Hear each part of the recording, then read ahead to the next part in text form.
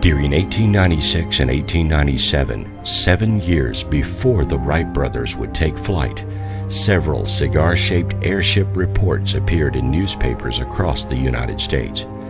One account appeared in the April 19, 1897 edition of the Dallas Morning News. It was written by S.E. Hayden. The account reported that an airship crashed into the property of J.S. Proctor at 6 a.m. on the 17th. The pilot was described as not of this world and had died on impact. Debris from the crash was spread across several acres when the craft collided with Mr. Proctor's windmill. Wreckage from the craft was dumped into a nearby well, and the pilot was buried at the local Aurora Cemetery. T.J. Weems, a United States Signal Service officer from nearby Fort Worth, viewed the body and referred to the pilot as a Martian. And Mr. Weems, who was also an astronomer, would become the first United States government official to observe an extraterrestrial and report back to the government. Papers found on the pilot were assumed to be a journal of his travels, but were written in an unknown hieroglyphic-type script and could not be deciphered. It's likely these papers returned to Fort Worth with Mr. Weems and fell into the hands of government officials.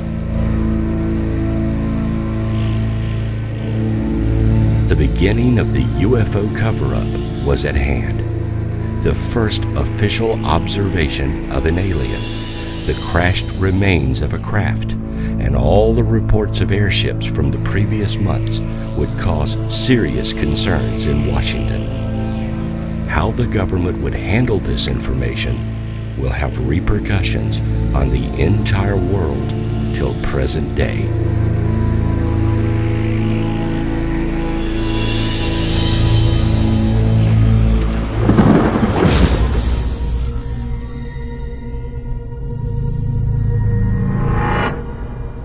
Visits by little green men and flying saucers.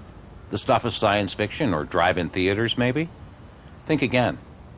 In 2003, with over 400 visits by alien craft or alien creatures in British Columbia, it seems as though we're under some sort of invasion.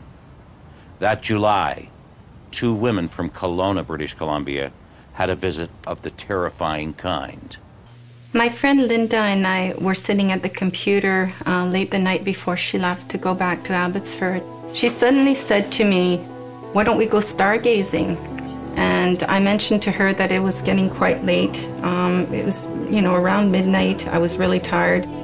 Could we possibly think about doing this the next time she was up? But she really insisted on going. The women got into Karina's car, and pretty soon found themselves on a back road, looking for a secluded area, shielded from the city lights. Karina was new to the area and wasn't sure where to find a good spot for stargazing. They soon found themselves on a road that runs between Kelowna and Vernon. There was no moon that night, so it was very dark. Karina stopped her car somewhere beside Kelowna's landfill.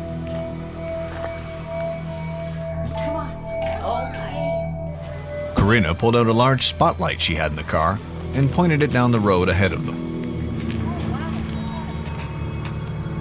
As Linda watched through her binoculars, she noticed a group of 3 stars in the shape of a triangle. She pointed them out to Karina. Neither of them could figure out what the lights could be. They both agreed on one thing. They weren't lights from a plane. There was no engine sound. The lights started to move ahead of their car, changing color from white to green. The air, which had been warm, turned musty and cold. It took a second for Karina to register what they were looking at. These weren't anything from this planet, staring back at them from out of the dark. They began to move towards the 2 women. They ran back to the car as fast as they could, but it was like moving through quicksand. It was as if the whole world around them was slowing down to a crawl. Karina remembers having a hard time getting her hands to open the car door. Once they were inside the car, she tried to get it started. The lights inside the car flashed on and off randomly. It was as if the car had gone crazy. Karina finally got the car started and sped back towards town. As they drove along, Karina remarked to Linda that she felt weird, as if electricity had been zapped through her whole body, as if by a charge from a battery. Linda took comfort from the fact that they both felt the same way. That's when she looked at the dashboard clock. As they continued their drive home, Linda commented on the time. The women felt they hadn't been out of the car for more than a few minutes, but according to the clock, it had been almost an hour. Where did that missing time go? Suddenly, they both saw another large orb low in the sky on the far side of a field. Karina stopped the car. Could this be one of the same orbs they had seen earlier? Karina tried to convince Linda the orb was just a low-flying aircraft or helicopter. But even with both windows down, neither one of them could hear any noises from the mysterious orb. It started to move further away from their vehicle. To prove her point, that it was just a plane, Karina held up her spotlight out of the car window and flashed it 3 times directly at the orb. To her horror, it stopped dead in midair, then came flying down directly at them. Terrified, Karina panicked and took off down the road. She headed for home, trying to ignore the celestial object high above. The next morning, as Karina got out of bed, she discovered a large bruise on her left breast. She also felt nauseous and had severe head pressure. As she sat at her kitchen table drinking coffee, Linda joined her. Linda also complained about feeling sick, and suddenly, her right nostril started to bleed. Oh man. Oh, that is really... Karina grabbed a towel and tried to staunch the flow of blood. After they'd stopped the nosebleed, Linda left to take a shower and clean up. Karina's daughter then came down to the kitchen. She too felt nauseous and complained of a stuffed-up nose. Then, just like Linda, her nose began to gush blood from the right nostril. Karina helped her stop the bleeding, and not wanting to alarm her daughter, she told her nosebleeds can happen when someone feels sick. But she suspected that her encounter the previous evening hadn't ended at the front door.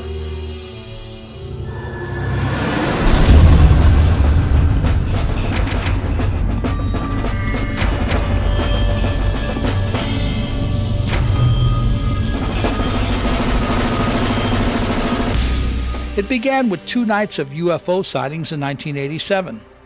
Green and white balls of light that formed into all sorts of shapes hovered directly above the zoo and caused the animals to become greatly disturbed. Due to budget cuts and because there were police in the park all night long, caretakers and other zoo employees were no longer present at the zoo all night long. The last one would leave around 11 o'clock at night and show up again around 7:30 in the morning to open up the zoo for the other employees. On the morning after the 2 nights of UFO sightings in 1987, the caretaker and several other employees opened the zoo and were horrified to find every animal in the zoo dead. Not just dead, but strangely mutilated. The caretaker and other employees told me that all of the animals were still locked or secured in their pens, and exhibits with no sign of forced or keyed entry, so it was not like someone went and just broke in there. Although they were unable to photograph any of the animals, they said all of them looked as though they had been surgically autopsied or examined. Despite the deaths and apparent mutilation, little or no blood was present. Needless to say, the zoo was closed without explanation, and no trespassing signs were placed near the entrance and on fences surrounding it. Parks Department personnel and police were summoned. The zoo was closed, and within hours, all of the dead animal carcasses were removed. The zoo employees that spoke to me said that the animal deaths and mutilations were eventually explained away as the work of vandals or ritualistic killers in an internal report. However, they point out that the vandals would have made all kinds of noise trying to kill the animals, had to break into most of the pens and exhibits, it would have left a significant amount of blood and other evidence behind. None of these things were present. No alarms went off, and the park police and other employees working in nearby areas on the night in question heard nothing. The only reason that the caretaker and employees contacted me with their stories was because they felt that the possibility existed, that the same thing could happen again, and they found the previous explanation for the deaths and mutilations to be absolutely ridiculous.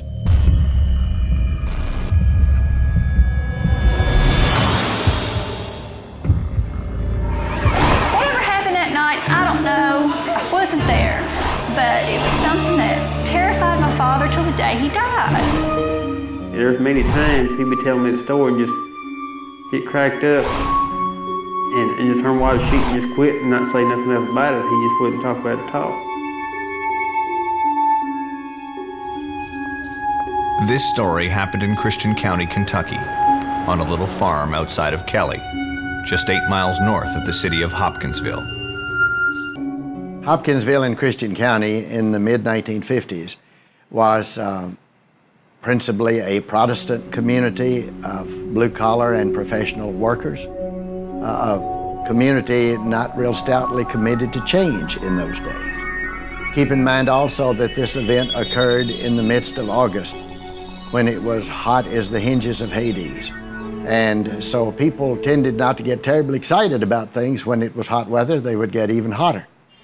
There was a police officer at nearby Shady Oaks restaurant, maybe 3 miles from Kelly. And this police officer indicated that sometime just prior to the reported landing of the spacecraft at Kelly, that he saw a series, maybe 3 meteors streaking northeastwardly across the sky in the general directional pattern of Kelly. It was a Sunday night, August 21st, 1955. At about 7:30 p.m., Billy Taylor went out to the outdoor privy, and while out there, observed a spaceship hovering 40 or 50 feet above the ground, and observed it land in about a 40-foot ravine or gully behind the house. Of course, concerned about it, he came on back into the house and told the members of the Sutton family whom he was visiting about this event, and Billy's reputation was noted for being creative, to put it in a nice way, and so the family paid little attention. About 20 minutes later, Lucky looked out the window, and what he saw would haunt him for the rest of his life. Coming up towards the house from the gully were several creatures unlike anything he had ever seen before. When members of the Sutton family first saw the creatures approaching the house, they described them as little human-like figures, 3 to 4 feet tall, with pointed ears. But the most prominent feature of their entire makeup was the large, round eyes that appeared not to blink. A few minutes later, one of the alien creatures came right up to the window and looked in. Lucky Sutton grabbed his shotgun and fired through the window. The face disappeared. Lucky and Billy Ray, now armed as well, decided to go outside to find out what happened to the creature they'd shot. As Taylor stepped out onto the porch, a huge hand reached down from the overhang, grabbed him by the hair, and tried to pull him up. Taylor managed to get free, and both he and Lucky retreated into the house and loaded their guns with ammunition.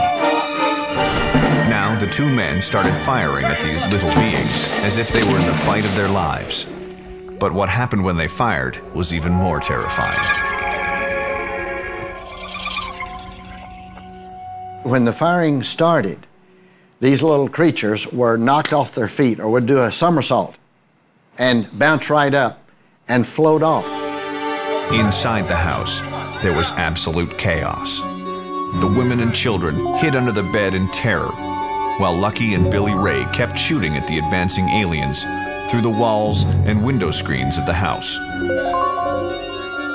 Stay there! Stay there!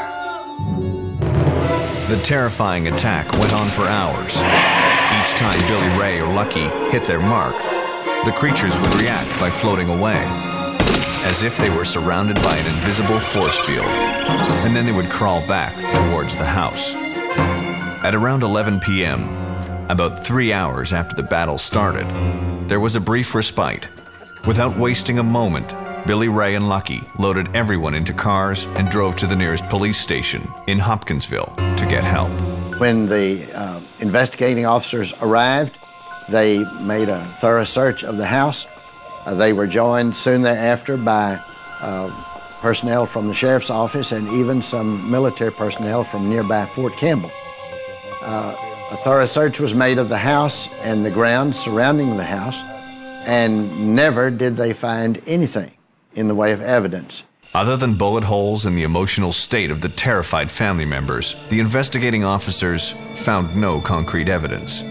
Some reports suggest that police found a strange luminous stain in the grass where one of the creatures fell after being shot, but no one took a sample, and by morning there was no trace.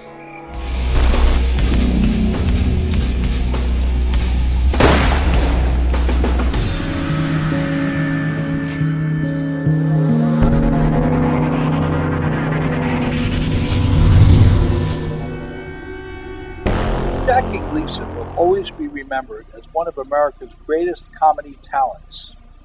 Born in Brooklyn, New York City, I guess you could say that he was a graduate of the School of Hard Knocks. Maybe that's why he always seemed to work harder than everyone else around him. When it came time for him to get a show on TV, he wanted to own it.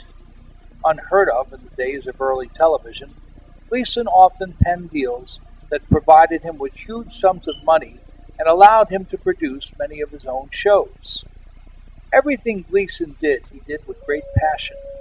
Every script for the TV shows had to be just the way he envisioned it. No one was ever allowed to step out of character. Camera shots and angles were always set up the way he wanted them. His passion also extended into his personal life. Fascinated by flying saucers and the unexplained, he ultimately assembled one of the world's greatest parapsychological libraries. The bulk of it resides today at the University of Miami Library. In 1982, I was a guest on a talk show at a Miami radio station. The subject was UFOs and the paranormal. After the show, I was handed a note by the receptionist. This often happens when I do radio guest spots, because some people prefer to share their own UFO or paranormal experiences with me off the air. While walking to my car, I took a quick look at the note. It said, "Please call Mr. Gleason at," and it gave a phone number. When I arrived back at my hotel room, I called the number, asked for Mr. Gleason, and gave my name. An assistant got on the phone and informed me that Jackie Gleason wanted to speak to me, if possible, the next day at a Fort Lauderdale location. Well, needless to say, I accepted the invitation.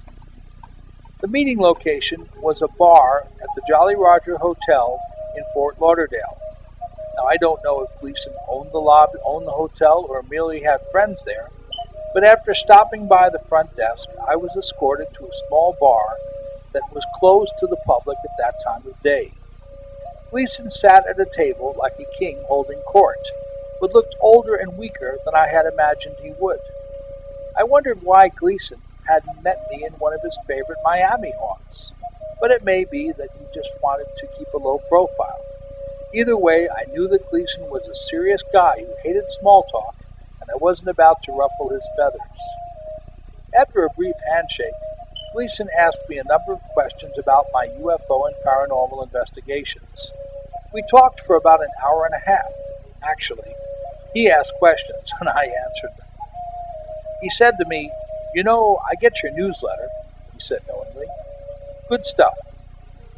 He was especially interested in articles that covered the topic of crashed UFOs.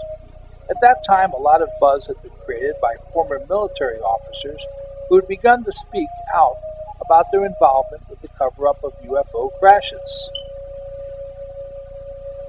Out of the blue, Gleason told me how that Richard Nixon was a good friend of his. In fact, he had supported Nixon in every possible way during his successful bid for the presidency in 1968. In 1971, Gleason's efforts were rewarded when he attended a small White House dinner in Gleason's honor. After dinner, Gleason spoke privately with Richard Nixon. He asked the president if there was anything that Nixon could tell him about UFOs. Were they real? Were they alien spacecraft? Well, according to Gleason, Nixon told him, "Well, Jackie, if you can arrange to arrive at MacDill Air Force Base in Tampa sometime over the next few days, I'll arrange to have you shown some things that may help answer some of your questions." Gleason arrived in Tampa, Florida, a day and a half later. After calling a phone number provided to him by someone on Nixon's staff, he headed out to MacDill Air Force Base. After arriving on the base, he was taken to a dark-colored building that appeared to be some sort of a storage facility. Once inside, he had to pass through several levels of security. Finally, Gleason was escorted into a large room where some strange debris lay on the floor. An officer told him, "This material is from Roswell." No emotion, just a matter-of-fact statement. The officer handed Gleason a small piece which seemed almost weightless and very flexible. Just then, a light came on in the center part of the room. Gleason was astonished to see what looked like a large piece of a broken disc just floating a few feet above the floor. Warned not to approach it, Gleason still got an eyeful, but the surprises weren't over. After just a few minutes, Gleason was escorted to another room. 3 containers with glass plates for viewing greeted him. These were the occupants found near the object you just saw. Again, with little emotion, the officer gave Jackie a 1-sentence description that spoke volumes. The beings were about 4 to 5 feet tall. 2 of the bodies were badly damaged, but one was in very good shape. As Gleason looked at it, the officer said, "This one died later." It had large oval eyes, grayish skin, and looked male. "Are they all males?" Gleason asked. "Your guess is as good as ours." He answered Jackie with a slight smile, but it was time to go. The experience of seeing the object and bodies affected Gleason more than he first realized.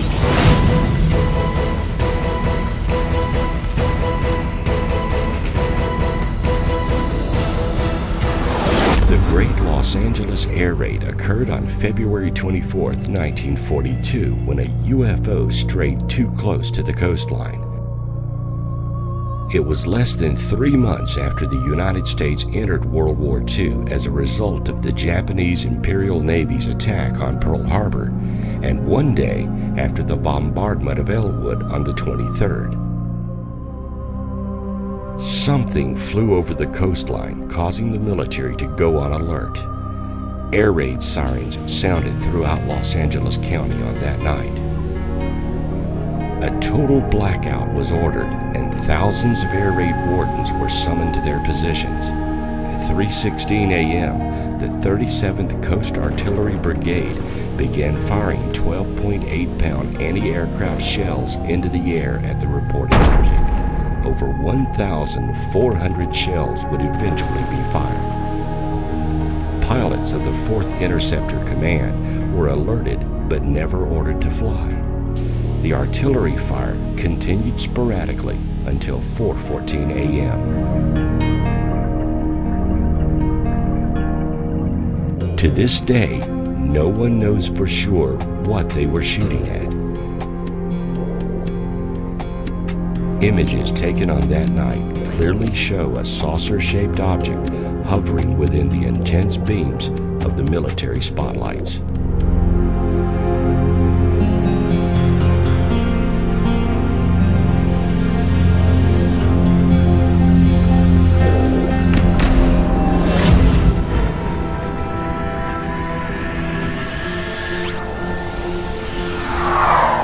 Family were going to bed 11 o'clock, and I looked out the window of my bedroom and I saw this green shimmering light in the sky and billowing clouds, a small point in the sky, maybe 500, tops 1,000 feet in the air. So it was well within our atmosphere. And the smoke was billowing out and green shimmering lights behind it. I called to my mother, the sky is green. And she comes in and she looks, sure enough, the sky was green. And pretty soon my whole family, my parents, my sister, and myself were out on the front lawn. So it was summer because we were still in our pajamas and house coat. Father didn't know what it was. My mother said, "It's the second coming." Very religious woman, and she thought it was the second coming because none of us had any clue as to what it was. But it was a huge craft, perfectly silent, huge round lights of various colors, none of which were FAA standard, and just sat there. And then we looked off to the left, and here's a little funnel cloud of smoke coming down. And it was later, my sister just didn't pay any more attention after that. And under hypnosis, it was revealed that this little tornado of smoke that came down had a smaller craft in it. And small gray beings came out of that craft, took me, and then took her. She remembers them taking me and then taking her to be examined. She doesn't know what happened with me, but she knows what happened with her.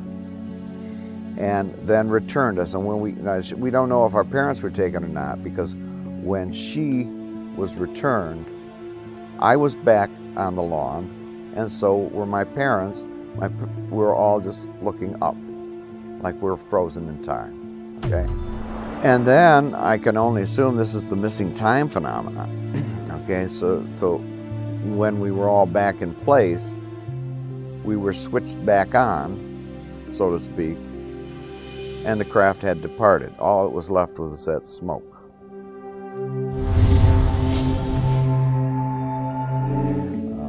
We're watching as the sky seemed to be giving birth to this huge craft. The lights were there, and it just kind of came through a vortex, and that's why I believe that the extraterrestrials come from other planets and or other dimensions through a vortex. They instead of going from point A to point B, they fold time and leave their space-time and arrive at ours instantaneously.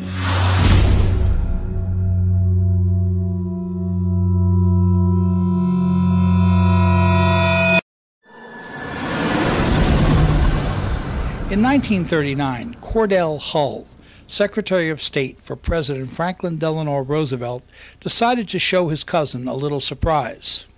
Hull brought his cousin, the Reverend Turner Hamilton Holt, into a sub-basement of the U.S. Capitol building to show him something that would shake him to his soul. Hull consequently made his cousin swear to never reveal what he was about to see. Hull took Holt into a room in that basement that contained 4 large glass containers into which a child could easily fit. In each of the containers was a creature of horrendous visage. The tiny humanoid-like creatures were floating in some sort of chemical preservative. According to the Reverend Holt, Cordell Hull told him that this had to be kept secret to prevent widespread panic among the American public. Holt asked his family to wait until both he and cousin Cordell were both dead before revealing this information. And Holt's children did just that.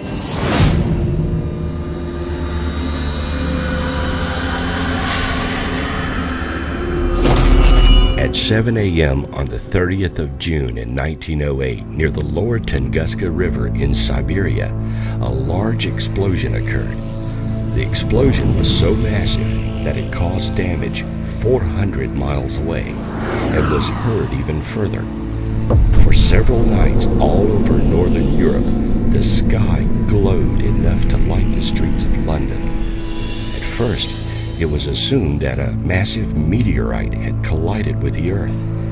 However, after the Second World War and the bombing of Hiroshima and Nagasaki, photos of the cities were compared with aerial photos of the Tunguska blast, and they were stunningly similar. As a result of this, various scientists speculated that a nuclear explosion had taken place over the area, and because no nation possessed a nuclear device at that time, the logical conclusion was that it was from an exploded alien nuclear-powered craft.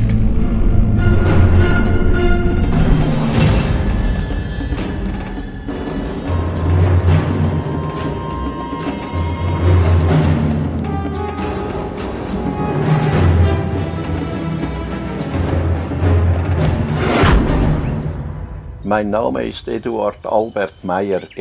My name is Edward Albert Meyer, but all around the world I am simply called Billy. I received the name in Tehran when I was on the road, and since then this name has remained with me. Billy Meyer is a soon-to-be 70-year-old man living in Switzerland. Meyer has one arm. He lost his arm in about 1965. He started to take photographs of UFOs in 1964. He claims that his first contacts with extraterrestrials took place when he was only a 5-year-old boy. That there is more photographic evidence and video evidence for this particular case than any other existing case. And it's almost so good that you're just like, holy cow. Using the very same film the skeptic refers to, we can see that the UFO does indeed partially go behind the hill. Since the hill is some distance from the camera, perhaps a quarter mile, it's impossible that the UFO is a small model. I personally showed Meyer's UFO photos and films to the owners of the company that won the Academy Award for Special Effects. When I asked them if these were models, these photos and films, they said, no, we know models and those aren't models. I asked, can you duplicate Meyer's films? And they said, if we could, we'd have to go to CGI. And I reminded them that in 1976 and 78, there was no Photoshop, no CGI, and no home computers. I once made recordings of the whirring sounds of Semyaze's beam ship. In the original preliminary investigation report done on this case, 8 different sound engineers had the opportunities to analyze the sounds on oscilloscopes and spectrum analyzers. These included 3 different laboratories, including U.S. Naval Undersea Labs. They could find no sound source of record that could produce these sounds. In 1958, Meyer sent to the 25 European countries about 115, 120 specific predictions. The United States of America will be engaged in 2 wars with Iraq. The second war will be conducted under a president who is the son of a former president. The second war will lead to an unbelievable disaster. Perhaps the most startling of what I call the prophetically accurate information in the Meyer case pertains to Meyer's astronomical information about numerous planets, but especially Jupiter, its rings, its moons. Meyer specifically said that Io was the most volcanically active body in the solar system. He published that 5 months before we discovered it. More than a year after he published the information on a ring of Jupiter being composed of ionized sulfur particles, Science magazine published that information in January of 1980. The skeptics would like us to believe that this man, with no resources, working as a night watchman and on a partial disability pension, with one hand, is not only a master model maker, filmmaker, photographer, digital and special effects person, videographer, metallurgist, electronics genius, sound recording engineer, knowledgeable about topography and map making, geography, ancient history, mining, ores, agriculture, and 30 other disciplines that he's brought to bear in terms of the information in this case. They will credit him with that, but they won't say, hey, the guy's telling the truth, he's the one that's meeting with these people.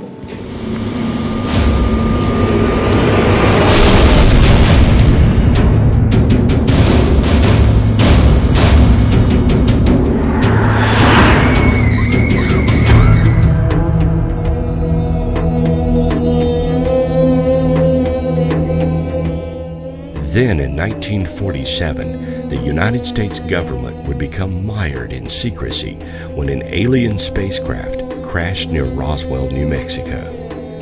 The Roswell incident seemed just to involve debris from a craft of some sort, as no main part of the craft could be found on the Brazel Ranch. This led to speculation that the main part of the craft had managed to travel on before coming to rest. Later, the second section of the saucer was found. It came down in an area west of Sirocco, New Mexico, known as the Plains of San Agustin, where witnesses discovered a strange metallic object and several dead bodies.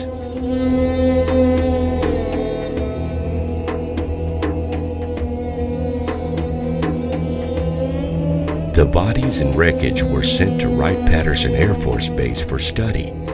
Many speculate it remains there to this day.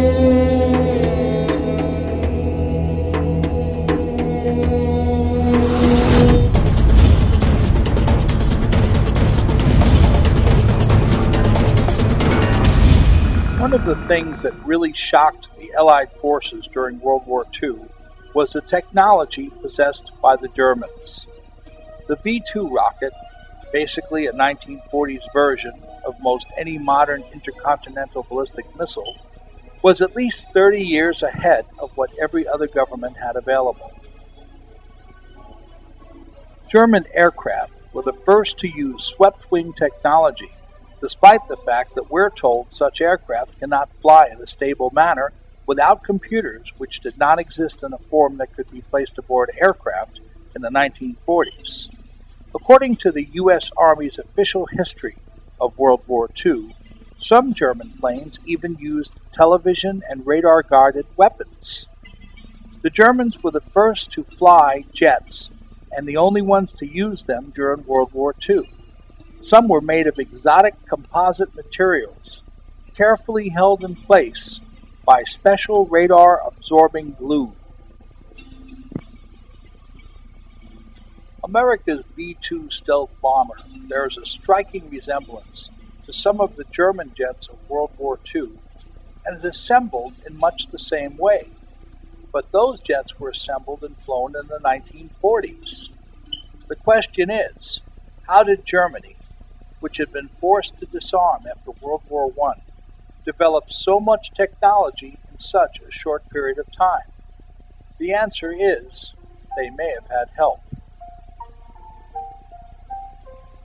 German plans for saucer-shaped craft found and examined after World War II by the Allied intelligence services suggest that the Germans may have had access to one or more crashed UFOs which had gone down somewhere in Germany at a much earlier date. The circular craft, which Germany never had time to actually produce that we know of, would have been powered by a sophisticated gravity drive using powerful magnetic fields. Was Germany able to glean enough technology from crashed UFOs to jump ahead of the rest of the world in electronics, engineering, and weaponry? Considering the fact that the United States spent the next 30 years after World War II ended relearning and copying what Germany already knew in terms of technology, the answer might just be yes.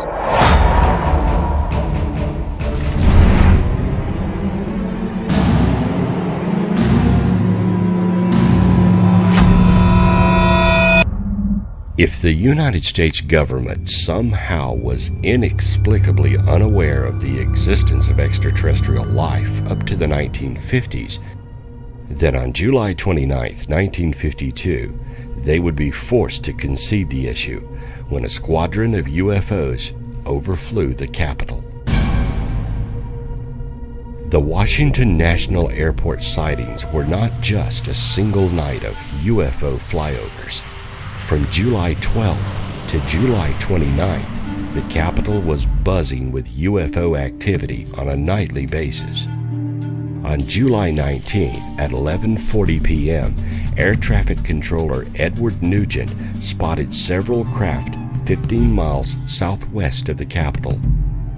There were no scheduled aircraft in the area, and these craft were not flying any established flight paths.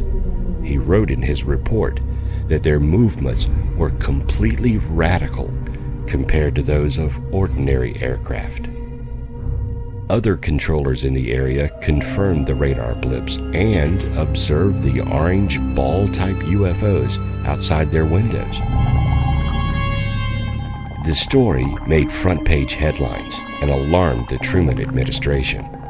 The president himself personally called Captain Edward J. Rupert, the supervisor of the Air Force's Project Blue Book investigation into the UFO mystery, and asked for an explanation of the sightings. The president was told it was a temperature inversion. However, the Air Force placed several jet pilots on nationwide alert with orders to shoot down any UFO that ignores orders to land.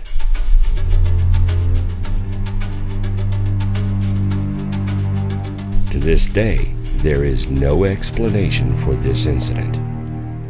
The government accepted the weather-related explanation because it was easy to tell this to the public, rather than admit they knew the craft were alien in origin.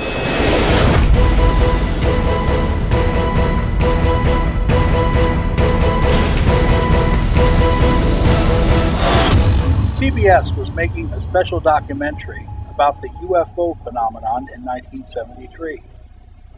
Veteran news anchor Walter Cronkite was approached with the idea. Though the program was to be hosted by several CBS News reporters, Cronkite would do the interviews. By 1973, I'd already been investigating UFOs for several years. As it happened, Walter Cronkite read a small piece that I wrote for a now-defunct UFO publication about the Air Force cover-up of UFO information. Cronkite was making a list of people he wanted to interview for the CBS special, and the article interested him. In September of 1973, I received a letter from CBS News indicating their interest in my work. After a few phone calls, I was actually able to meet and speak with the man himself. On a cool New York City day in late September, I sat down and had an informal lunch with Walter Cronkite. As we lunched, Cronkite told me about the TBS special and indicated that he might want to interview me. He wanted a younger person's perspective on the phenomenon. Most of the UFO researchers in those days were older and had taken up the topic as a retirement project. Cronkite was especially interested in some of the Air Force stories I'd collected about the cover-up. After about 30 minutes of back-and-forth conversation, Cronkite said to me, "Let me tell you my UFO story." For the next 5 minutes, I sat in stunned silence as he told me what had happened. In the 1950s, Cronkite was part of a pool of news reporters brought out to a small South Pacific island to watch the test of a new Air Force missile. The reporters had been warned that photography and audio recordings were forbidden. They would have to give a written account of the event.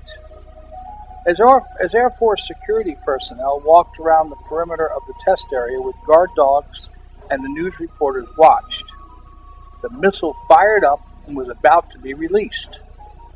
Just then, a large disc-type UFO appeared on the scene. Cronkite guessed that the object was about 50 to 60 feet in diameter, a dull gray color, and had no visible means of propulsion. Because the noise of activity around him and the missile engine was so loud, he couldn't tell whether the disc made any noise. He didn't notice any coming directly from the object. As Air Force guards ran toward the UFO with their dogs, the disc hovered about 30 feet off of the ground. It suddenly sent out a blue beam of light which struck the missile. It also struck a guard and a dog at the same time. The missile was frozen in midair about 70 feet from the launcher as it had taken off, and the guard was frozen in mid-step and a dog frozen in midair as he jumped at the disc.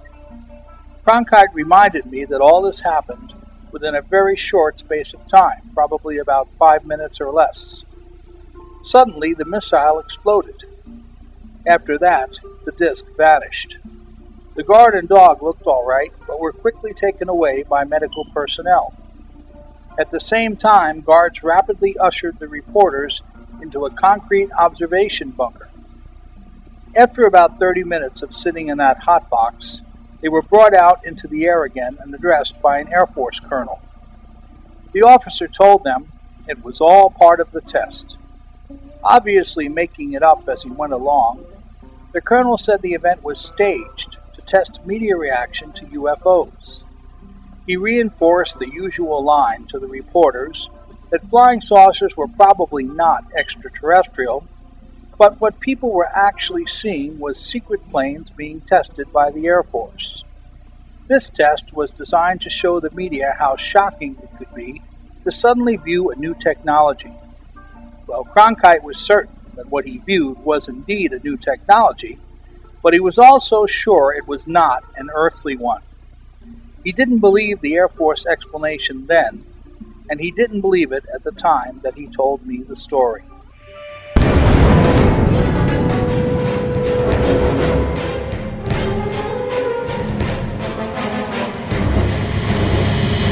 In the early 1950s, astronaut Gordon Cooper was assigned to a jet fighter group in Germany. While stationed there, he remembers very vividly the weak and entire formation of circular objects passed over the airbase on an almost daily routine. But that's not all. While a project manager at Edwards Air Force Base, just 3 years before entering America's space program, Cooper had assigned a team of photographers to an area of the vast dry lake beds near Edwards. The former astronaut disclosed that while the crew was deployed, they spotted a strange-looking craft above the lake bed, and they began filming it.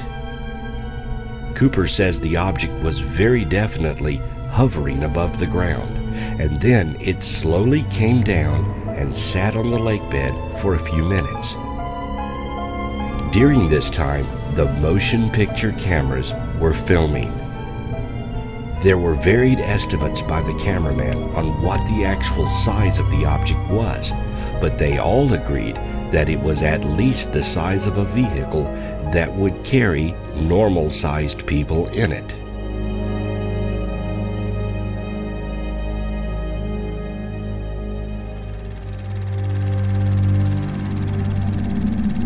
Colonel Cooper was not fortunate enough to be outside at the time of this incredible encounter, but he did see the films as soon as they were rushed through the development process. It was a typical circular-shaped UFO, he recalls. Not too many people saw it because it took off at quite a sharp angle and just climbed straight on out of sight. Where are these films today? Why would Gordon Cooper, a respected and honorable American hero, make up such a story? According to him, UFOs were seen regularly at Edwards Air Force Base.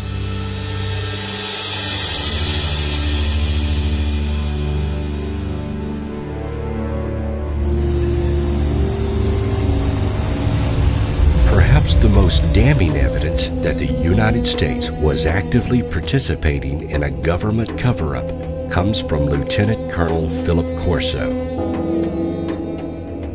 Corso was the chief of the Pentagon's Foreign Technology Desk in Army Research and Development, working under Lieutenant General Arthur Trudeau. And he was on the staff of President Eisenhower's National Security Council for 4 years between 1953 and 1957.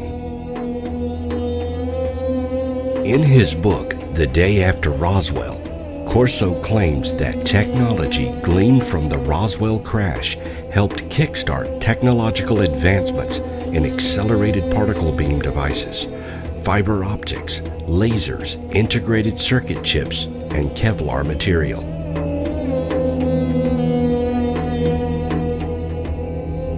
Corso's duties at the Pentagon required him to oversee the storage of physical evidence and files on the Roswell crash, and to leak this material to corporations for the advancement of our technology.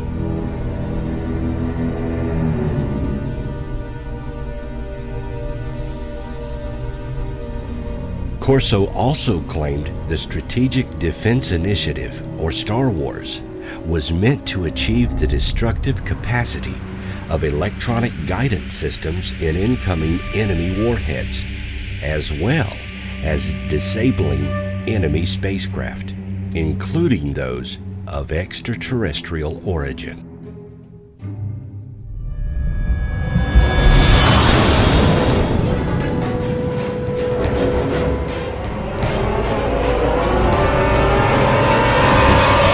Some of the most compelling evidence that UFOs are here and hailed from somewhere else comes from encounters involving the military itself.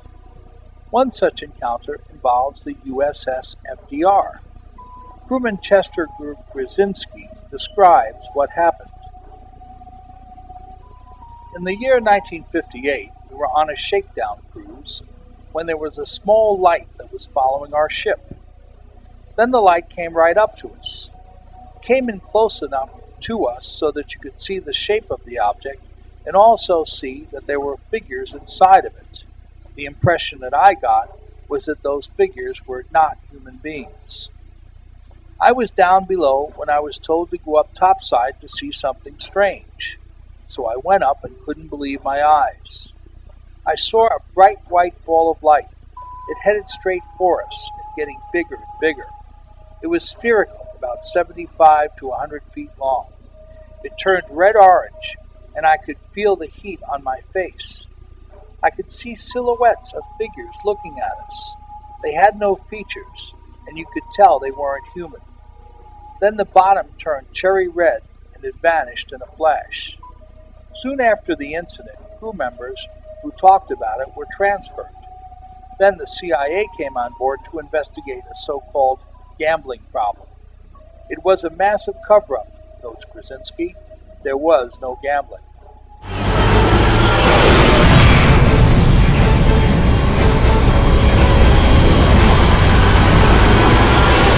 Something unexplained is going on in the skies over the Hudson River Valley in New York State.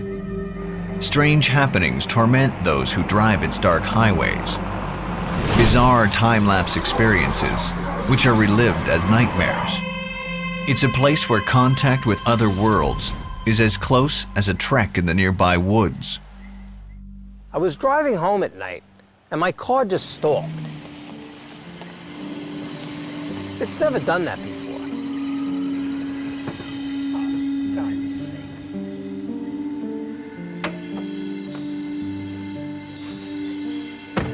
So I popped the hood and I got out, and I looked up and I saw this formation of lights. And I kept looking. It was actually this gigantic vessel. I couldn't hear it. I didn't know what it was. It was very odd. When I got home that night, I saw on the news that 3,000 people in the Hudson Valley had seen the same thing. When 3,000 people saw the same thing I did, it's more than just a coincidence.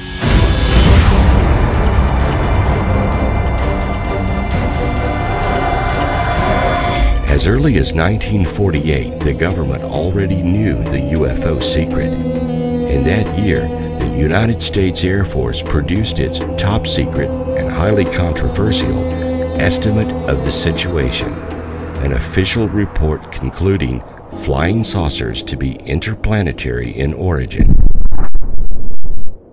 General Nathan Twining, head of the Air Materiel Command, stated that flying saucers were real and not visionary or fictitious, that they had metallic or light-reflecting surfaces, were circular or elliptical in shape, flat on the bottom and domed on top, and were sometimes sighted in well-kept formation flights varying from 3 to 9 objects.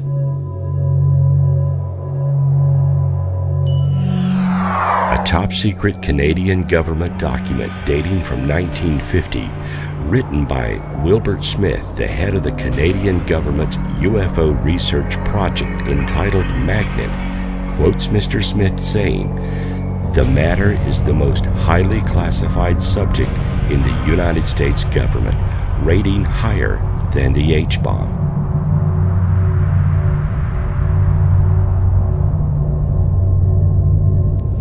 By 1969, after multiple secret studies had concluded that flying saucers were very real, the United States government closed its public study on UFOs.